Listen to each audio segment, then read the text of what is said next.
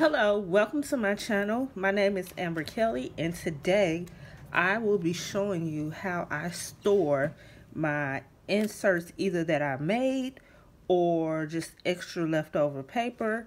I am still trying to get my organization going on because I will be moving my room around, and I have furniture in here and I have a whole lot of stuff. So I started off small. I'm trying to use some of these dollar fines to store different stuff. So if you want to see this video, please go ahead and give this video a thumbs up. And if you want to see what is all in my little caddy that I got from Family Dollar for $1, go ahead and hit that subscribe button. Also, make sure that your notifications are on so that you never miss a video. And let's see what goodies we have. Okay, so like I said, this is the little caddy that I got from Family Dollar. And it's a square caddy, and it was $1. And you can also get this at Dollar Tree for $1 as well. So you have like a longer slide section right here, a little shorter rectangle-ish, and a smaller square. Now, initially I had my pens in here, but because the little holes are right here, pens would not do good in here unless you sit a cup inside of here, then it may work.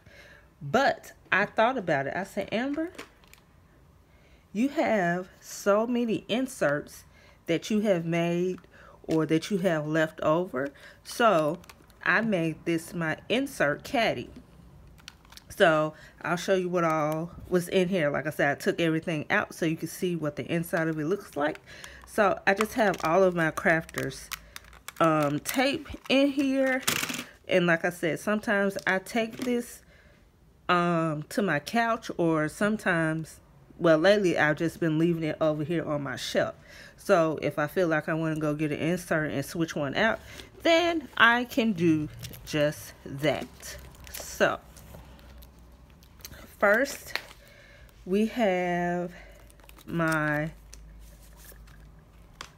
dot grid paper that I'm not using right now because all of my happy notes are full.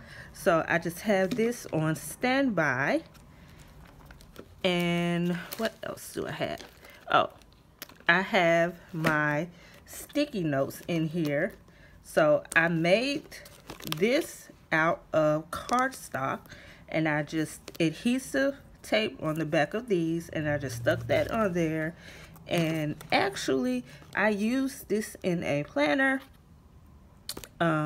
which I did not do this time because I took the planner apart. So I'm just using this as a little sticky note dashboard right now until I feel like using that cover again. So I have that in there, and especially if I want to get some sticky notes real quick, I can just turn around at my desk. Okay, so I have my placemats covers, which these are classic size. So I put those in there, and like I said, I just sit this behind me. So if I feel like I need an insert from somewhere, then I can get one. I made these dashboards, well, not dashboards, but tabs that have all of the months on them. So if I feel like using these dividers in my classic planner, then I can do that because they're in here. This was a folder that was made and given to me, so I just set that in there. And you'll see lots of randomness, but this is stuff that I have made over the time, and I don't want it to be destroyed. So this is another insert. I used a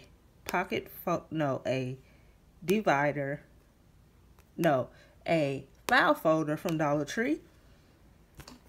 Had a coloring book, just cut the picture out, colored it, stuck it on here, laminated it. So that is the back. So that is an insert if I just want to add something to a planner that I have, and then I have these, which I will be making more, and I will be adding to my Etsy shop.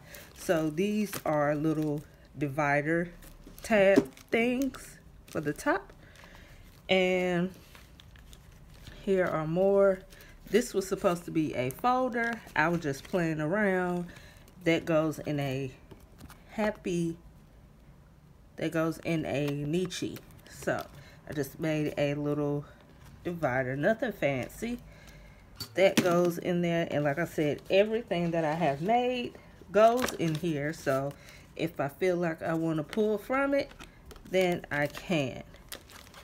And these are, I have a cover that I made, and this is a little skinny divider. And these are covers that actually go on, and let me show you. So it actually goes on this. So this is like a notes type of thing. So I just store all of my half sheet papers in here, and I just do that. So again, if I turn around and I need a half sheet, then I have it here. So I just made a black and gold type of cover, and yes, so I could switch them out at whatever time I want. And normally I keep this right up here.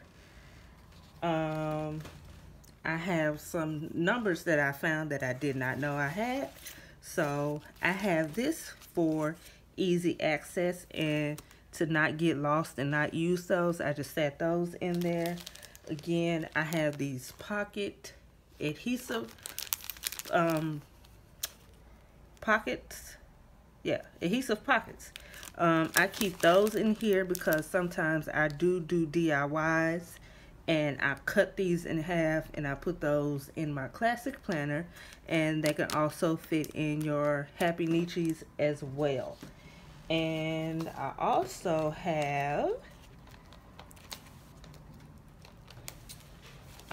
have mini planner inserts. So these are the cover for a mini.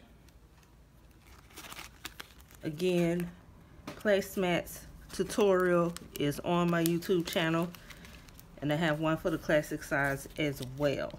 And I have the flower one, which I cannot find this pattern. Again, I don't know what happened, but yeah. And I just put some stickers on here and that, and I used the same marble that I put on my desk. I just put that on there to add a little oomph to it. So I keep that in there, and also these little mini inserts. So I keep that in there, and I also keep my Family Dollar inserts in here as well. So these half sheets, if you have not seen the tutorial on this, it is on my channel. Please go ahead and watch that. Give it a big old thumbs up. But I keep all of my inserts, well, half sheets that I get from Family Dollar in here, so they won't get messed up. So if I need a sheet, I can just come over here and get that. And last but not least, I store my stencils, all from Walmart. I store my stencils in here as well. So that is all that I really have in here. Like I said, I store my inserts in here, and as you can see, my little half sheets and Family Dollar sheets in here. So I do that right there, and like all of my inserts are right here. So if I need dot grid paper, or if I want to add dividers, or if I want to add another cover, then I could do that in there as well. And this is just my affirmation and gratitude sheet.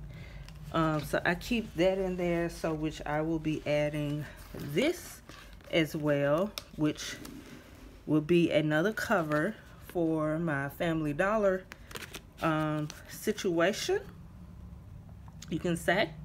So I just keep that in there, and we'll see what she do. Yeah, so like I said, if you like this video, give this video a big old thumbs up. Oh, not to forget, but I keep my little cutter in here, my little card cut in here as well, because I'm always looking for a card.